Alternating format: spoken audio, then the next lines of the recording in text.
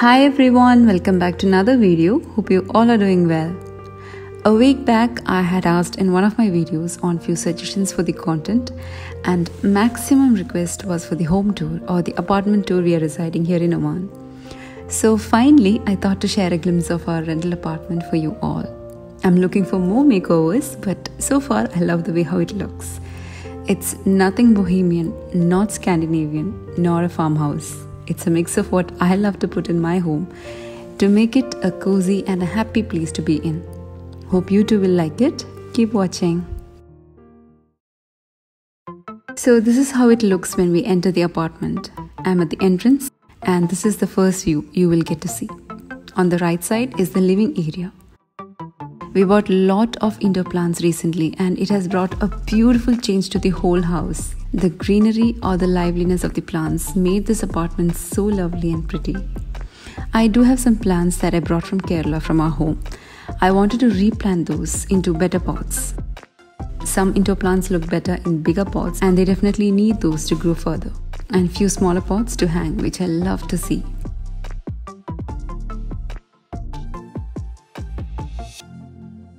I had few hanging money plants when we were in Riyadh and it was looking really pretty. I had taken those to Kerala and those are doing quite well there. There we get soil from the land and here we need to buy. This is potting soil and we get those tiny granules kind of thing. I used to see those in my old money plants and used to wonder what those were. It's called perlite, I think, and it's even called oxygen granules. The staff at the nursery had told me plants grow well when we add those. And no wonder my money plants were growing well when we were in Riyadh because all the pots had those. Never thought we could buy it separate or else I would have already bought those at that time. Anyway, bought some from the nursery here and added to all the indoor plants I have.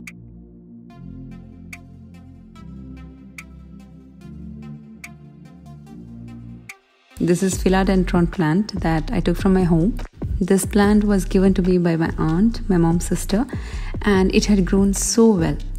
I took a tiny piece along with the roots so that I can plant here, and it's doing quite well here. It was in a smaller pot earlier and now replanting in different pots. I had to wait to get a new pack of soil. The earlier one had quickly got over as I had to fill in those large pots.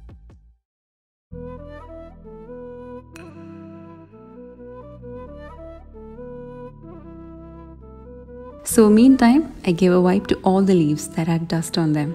If these weren't in bigger pots, I would have taken those to the bathroom and gently shower water on the leaves, which is much easier to clean quickly. I might do the same next time. After buying soil, I continued the work that was left.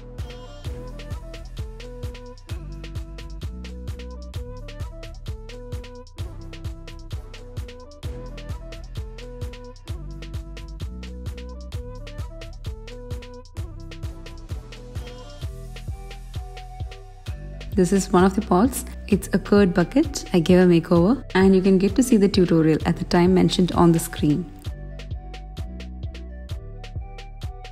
I had bought these rectangular planters long time back. Now it's time to plant the money plants in those and put it over a rack in the living area. These clips were taken on different days, or I can say different weeks. There's so much gap between some clips, though it might not look so.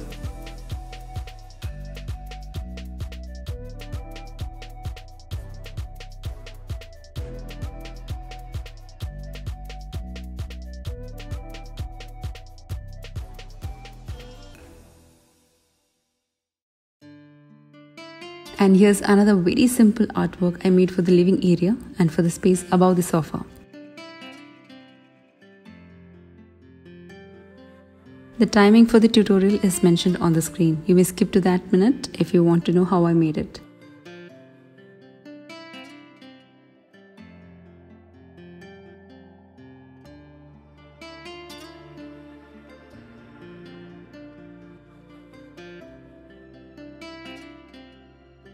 These floral net curtains are from IKEA. I'll try to link below similar products in the description box. You may check out if you need them. Not sure of the availability in the country you live. And that's our living area.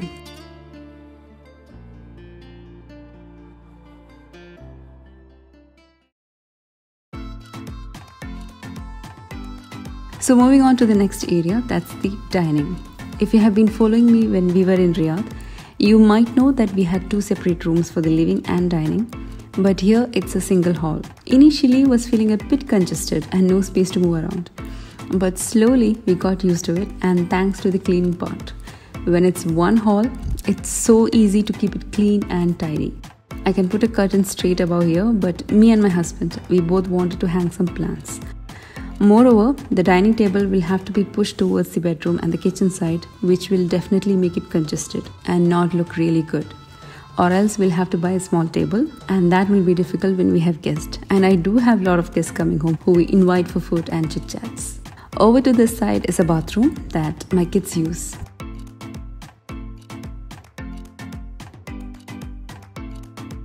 This painting is another simple one. Do skip to the minute shown on the screen to see how I made it.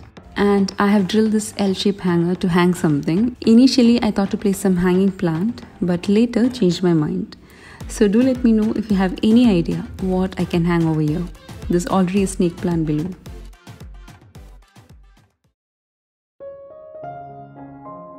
Maybe the next time I can show you my Thursday routine, as there was a Thursday that came in between these clips.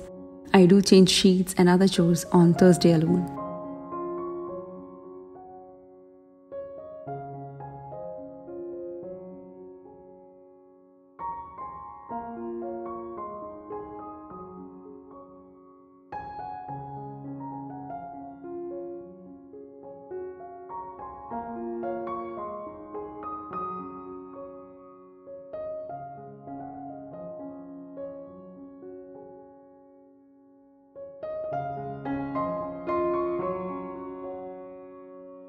Moving to the bedrooms and beginning with the master bedroom, though there's no master bedroom as such here. Kids call it parents' room. The bedrooms are where we get enough bright light inside the house. And for that reason, I have drilled hooks to hang few plants. And another one below is a rectangle planter. The plant hangers are made by me, which is very simple one. You can get to see the tutorial at the time mentioned on the screen.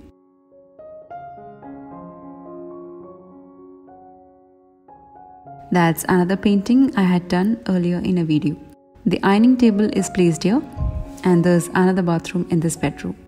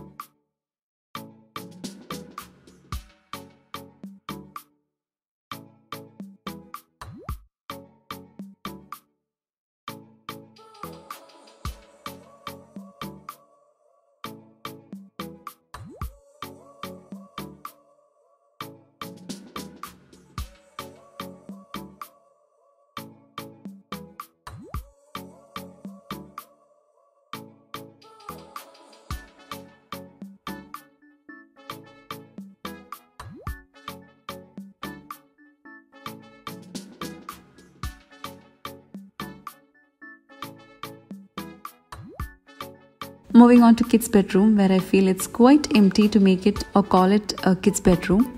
Rihan is grown up from a kid to a teenager, whereas Arman is still a kid. So we need to find a decor for this room that balances both their age, and I'm still hunting for some. This is a Popsicle stick DIY lamp made for their room. Tutorial provided.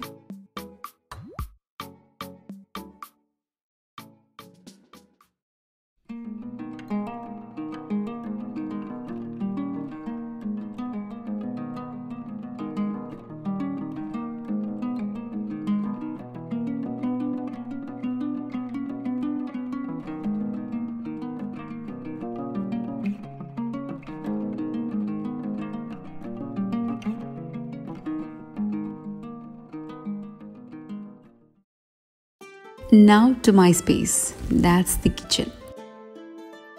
There were some lighting issues I faced while shooting videos, so I placed these string lights below the cabinet that works on battery, so there's a bit more brightness over the countertop. My kitchen here is much more spacious, but I don't know why, however spacious it is, I still lack storage. Do let me know if you feel the same.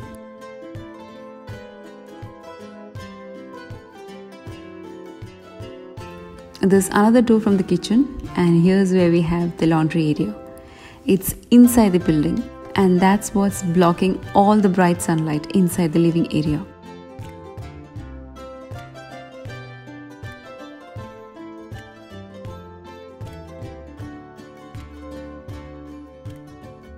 I have no space to put the dishwasher in my kitchen, so placed it here.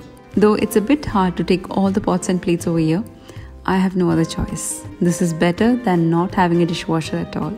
I love this window in this kitchen because you can see to the living and dining area from the kitchen.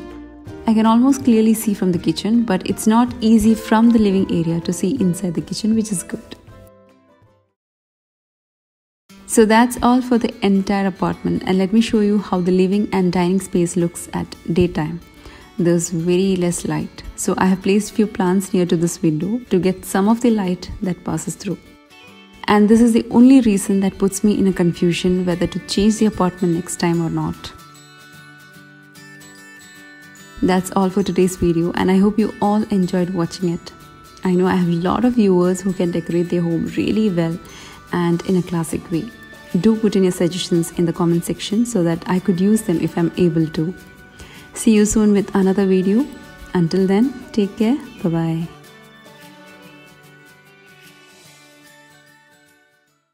The plant pot tutorial. I have taken a curd bucket. This is 2 kilo bucket. Remove the handle, or you may keep it if you like so. Now take square paper sheets like this. I have used orange color. You may use orange or white or any lighter shade. If you don't get those, use an A4 size paper and cut in 8 cm squares. You will have to roll it diagonally. You can roughly roll with your hand. You will have to stick this onto the bucket later. Not necessary when you roll with your hand, it gives an even look, as not all the rolls will look same size. So you can use a skewer. Using a skewer gives a thinner roll, but I love to use a pencil that gives a thicker roll. It's up to you how you like the look. Now trim both ends a bit.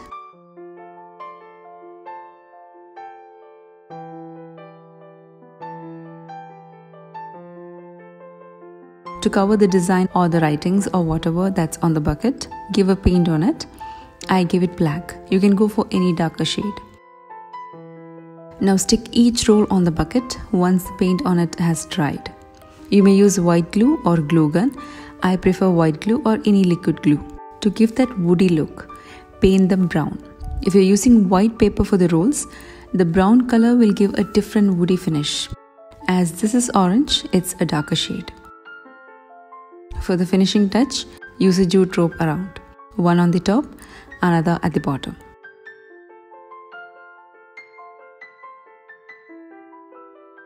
Put some holes to drain the excess water.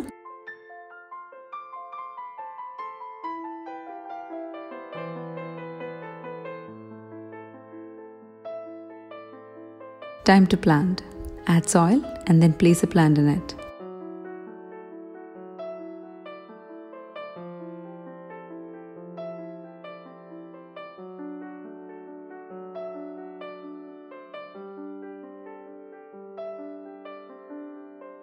And there you get a pretty plant pot.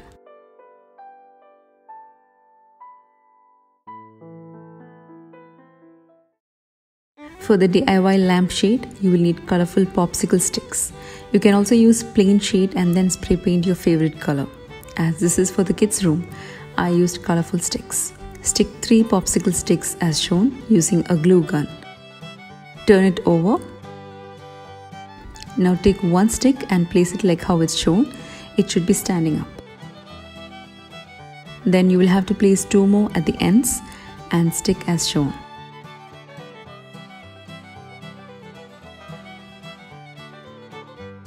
Continue the same way.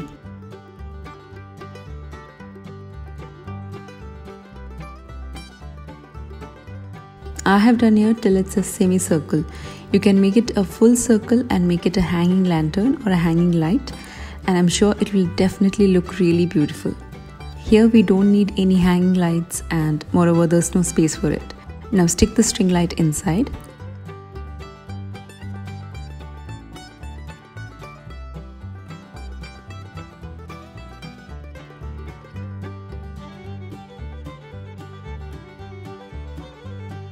I place a battery pocket above to easily switch on and off. I used a double-sided tape to stick onto the wall. Make sure the sticker is strong that it can hold on itself without any support, or else place it on a table or any space you think it's better.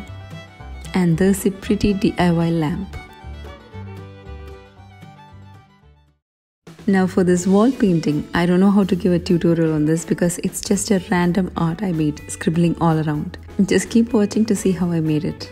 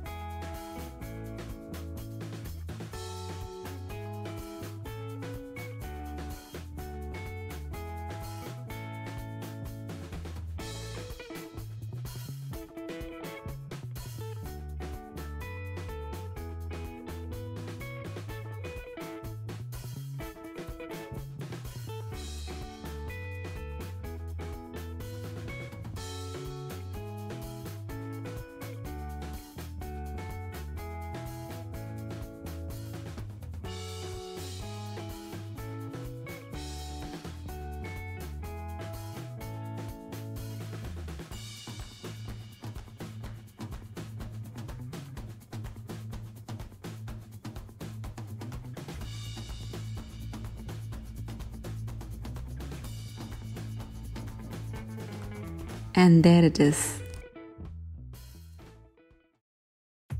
For the plant hanger, the length will differ. Here I've hanged it on the hook and then looked for the length of the whole window. As you keep tying knots, the rope will get smaller, so make sure you take more length. So take 4 ropes of the same length, hang in the middle, and you get 8 ropes in your hand. Tie a big knot on top to keep the hanger in place. From here, I took 30 cm length towards down, took 2 ropes and tied a knot. Do the rest for all and you get 4 knots using 2 ropes each.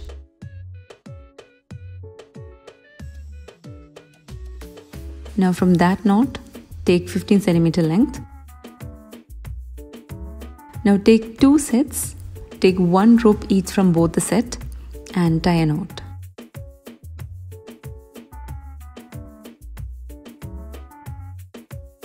So when you do the same with all the sets, you get a zigzag manner. Now place a plate or the pot to see when you need to tie the final knot.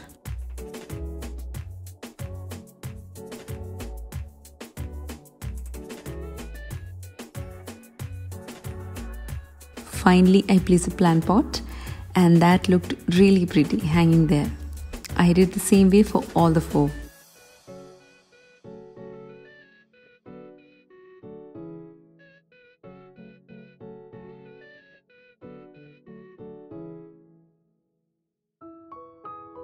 For this simple art, I used 3 canvas of the same size. Place few tapes here and there.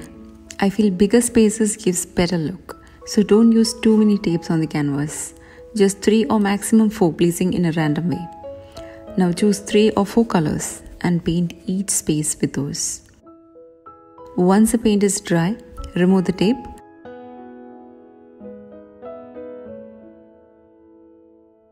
You get this lovely piece of art.